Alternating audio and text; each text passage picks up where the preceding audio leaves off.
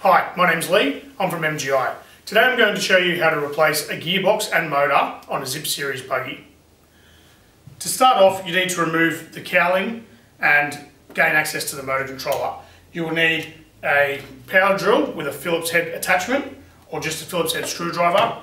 You'll also need a pair of pliers and you may also need a suction cup. I also like to use a piece of foam or a piece of cardboard so that every screw that I take off, I can put them into a particular order so I know which screws I've taken off and where they belong. So to start off, we'll gain access to the motor controller. We need to remove 4 screws.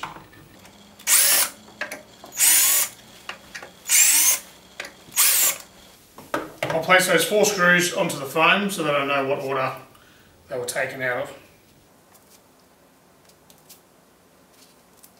To gain access to the motor controller, it may sometimes just pop itself out, but you may also need to use a suction cup to help remove it. You'll notice that there is another 4 screws for the cover of the motor controller, so we'll need to disconnect those 4 screws.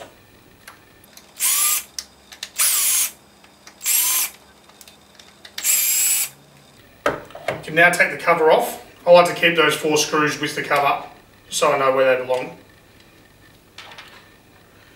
You now have access to the motor controller and you have your motor connections, your battery connections, also your stem cable, sensor and your solenoid connection. So the solenoid connection is only for the X5 series, so in this case we'll have to disconnect that. So we'll start off with that, which is the lead that's on the high end of the motor. We'll also disconnect the sensor connection which runs into the gearbox.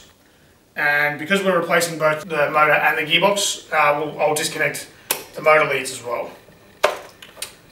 So now that all those connections have been removed, we can sit the motor controller into the housing and start to remove the 13 screws from the housing.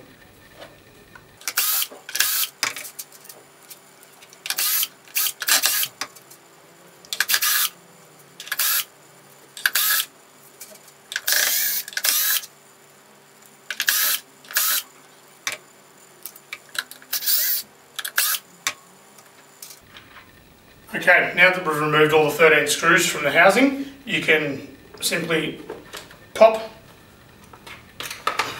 the entire cowling off, having the motor controller slide through and sit the cowling to the side. You'll also notice that the motor has a housing around it to keep it, a brace to keep it into position. You'll need to remove the 4 screws, so we'll proceed with removing those 4 screws first.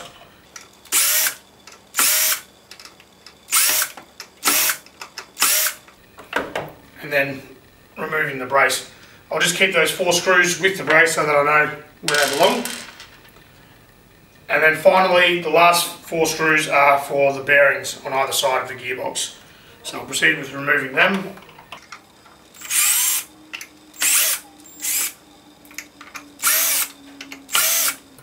And I'll place those 4 screws in a separate part of the foam so that I know where they belong.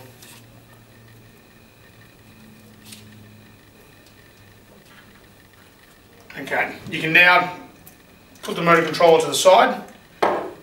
Now that the 4 screws have been removed from the bearings, you can take the gearbox and motor out of the housing and you'll now be able to access 3 more screws, which are 1, 2 and 3. These 3 screws connect the gearbox to the motor. So I'll proceed with removing these 3 screws.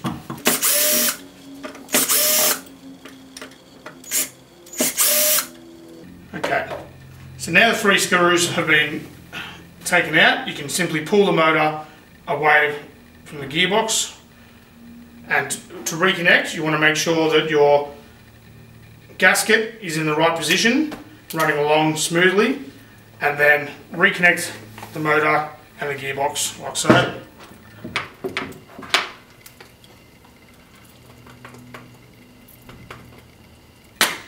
Until it sits in the position. Sometimes you need to give it a bit of a wiggle in order for it to get back into position.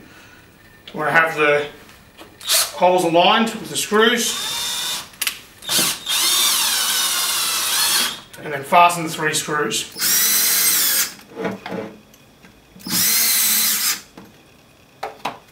Now that it's back together, you can put the motor and gearbox back into its position.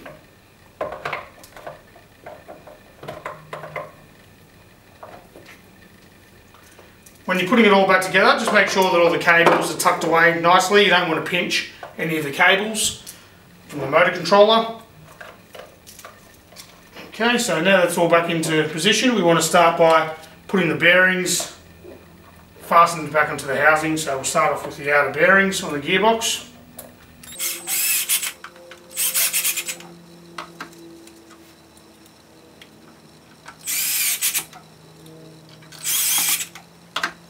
And followed by the brace. We'll put the brace over the motor with the 4 screws.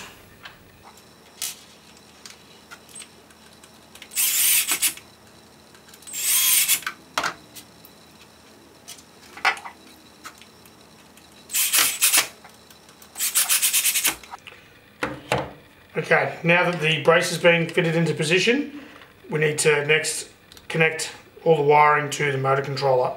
So we'll start off with connecting the motor connections, which is your positive and negative.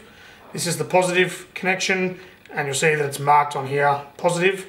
So we'll start off with the motor positive, connect that into place, followed by the motor negative. Again, it's marked on the controller there. Then we'll go with the sensor. So the sensor will get plugged into here, like so. And then finally, we want the motor solenoid to be connected. So we'll connect that like so. And then we'll put the cover back over, but we're just going to make sure that all these leads are in their respective grooves before fitting the cover.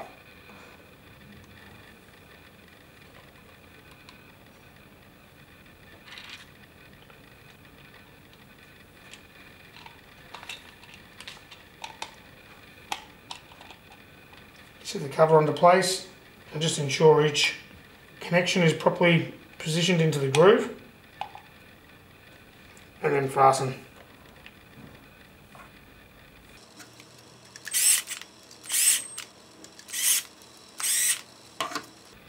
Once all the connections are into their rightful position, then you want to feed the motor controller through the cowling.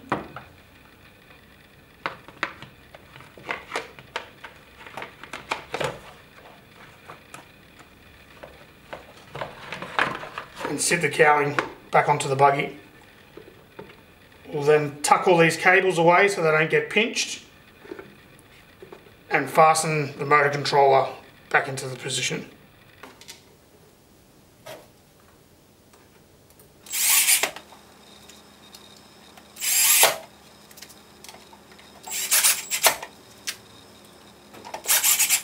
Okay, now the motor controller is fitted, we want to ensure that there's nothing getting caught up in the cowling, and you'll feel it if there is a connection or a cable or anything in the way. But as I said, just make sure that all the cabling's tucked away nice and neat, and then we'll proceed with fastening the 13 screws back onto the cowling. So start from the top.